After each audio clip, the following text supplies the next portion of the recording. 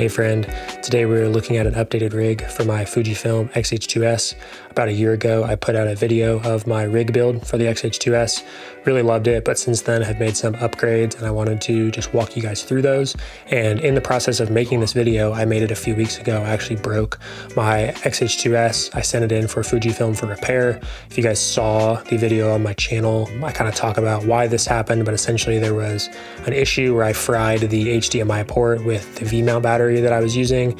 And I believe this happened just due to plugging in the cables in incorrect order or leaving them plugged in. I'm not exactly sure, but feel free to go watch that video as I feel like it is helpful, and a bunch of people left some really awesome comments and just kind of explaining best practices for using V-mount batteries to prevent breaking your camera like I did. So without further ado, let's get into it. Okay, so starting off, we have this base plate situation. It's the same as the last rig, but it's made up of 3 parts. It's a Nicey rig base plate, and then a small rig Arca Swiss quick release plate, and then on the bottom is the Kessler quick stand mini. Next up, we have this dual 15mm rod hinge from small rig, and mounted to that is the Nitsy V-mount plate.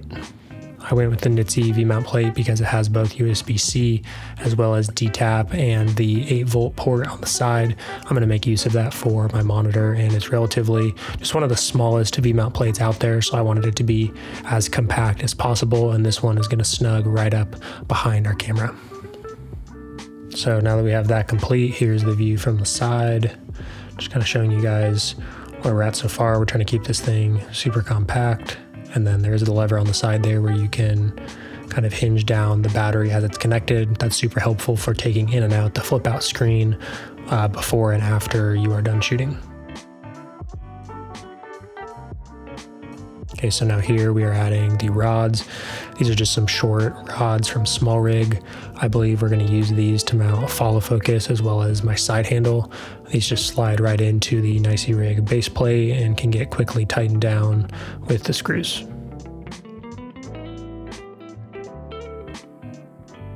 Here we're going to go ahead and add the Fujifilm XH2S, and you'll see because of the quick release plate we added, this is going to snap into place just like that, and the camera is now on the rig.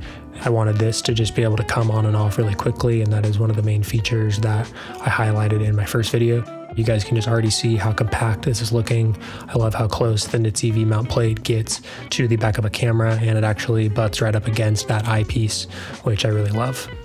I'm going to quickly interrupt this video and just say that the sponsor today is my own shop. If you guys do not know, I do sell some LUTs along with a DaVinci Resolve Power Grade in my store that basically helps you color grade really quickly. I've been selling these since I launched my YouTube channel for about the past year, and it's been amazing to see how many of you guys have purchased them and started to use them on real projects. I thought it was really cool. Actually, this last weekend, I met one of my subscribers at a wedding, and he kind of told me he works in video production in Kansas City and is using my LUTs all the time on Fujifilm footage, as well as actually Canon footage that he's shooting on the C70 as well as C-Log. And I thought that was really cool just to hear kind of the versatility of my LUTs and how he's loved using them just to get a really quick kind of basic grade on real projects. And so if you guys are interested, I will link my store down below, and we will get on with this video. Next up, here is the monitor situation, and a few of these parts are different from the last time. And so the first thing is this top handle. It is the Nitsy Little Stinger V2 handle. I went with this one because it's a little bit more compact than my last one. I liked that it was a little bit shorter, as well as having the NATO rail, which helps it come on and off really quickly. And then finally, the Nitsy swivel monitor mount is new. This allows me to access the 12-volt port on the monitor that was previously covered up by the more bulkier hinge monitor mounts. And so here we have the battery solution. This is the 99 watt hour mini V mount from Small Rig. They did actually send this out for this video. I reached out to them seeing if they would be interested, and they kindly sent it over.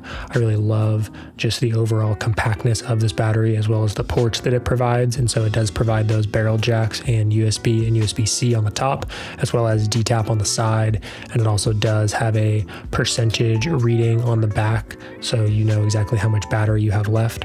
A lot of other V mounts just have a few dots on the side, and it's hard to tell whether you have 25% or 5%. And so thanks again to Small Rig for sending that out. you guys will see I added this side handle to the side. This is done using a rosette adapter that was in my last video. I went ahead and moved the handle to this side because we are going to move on here to adding a follow focus. This was something that several people mentioned in my last video. They wished that I would have shown the rig with a follow focus, and so I just wanted to add one to this video. I have been kind of on and off shooting with this one that I'm currently borrowing from a friend, and I'm definitely liking it paired with these cine lenses from Suray with the threads on the side. I really loved getting to try out using a follow focus. I don't think I'll use it on every shoot, but for now I'm really liking this one that I've been trying out from Tilta.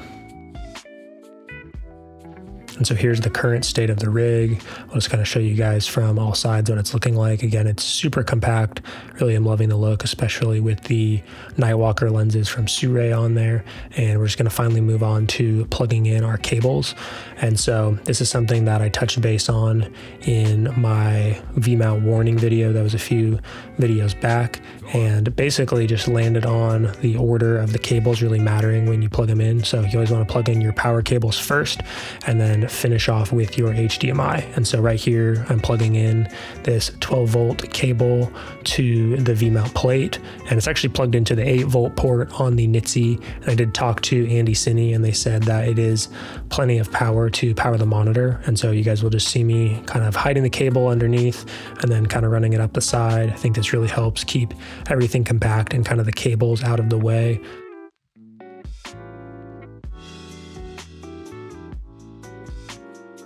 For powering the camera, I am just going to be using one of the Fujifilm batteries on the inside instead of using a dummy battery, and I am going to opt for using USB-C from the NITSI V-mount plate to provide power to the camera. I went with this because I often shoot with my camera on a rig as well as off, and I also don't love that when using a dummy battery, you have to keep the battery door compartment open.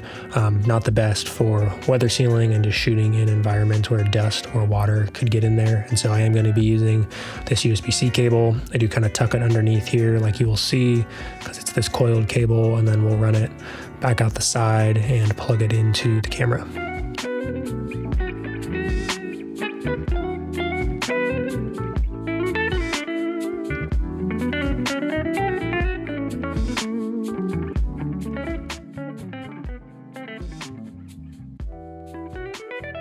And we're just going to go ahead and power it up. And so we're going to start by turning on the camera and then our monitor, as this was best practice.